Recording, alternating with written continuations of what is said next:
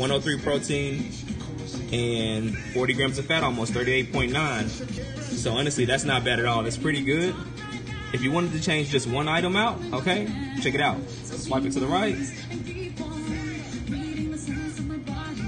Wait for it, it's coming. Hopefully.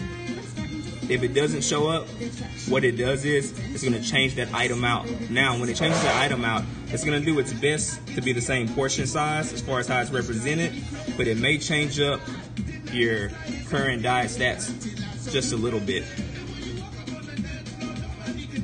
We're going to wait.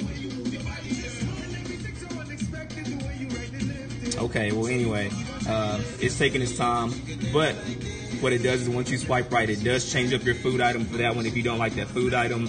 When you first set it up, you can put your preferences, you can put your allergies, you can put the foods you like to eat that you don't like to eat.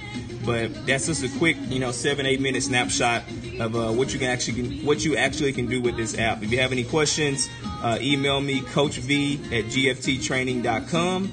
And we definitely look forward to seeing you in our boot camps or in our one-on-one sessions. We'll see you soon. Thanks.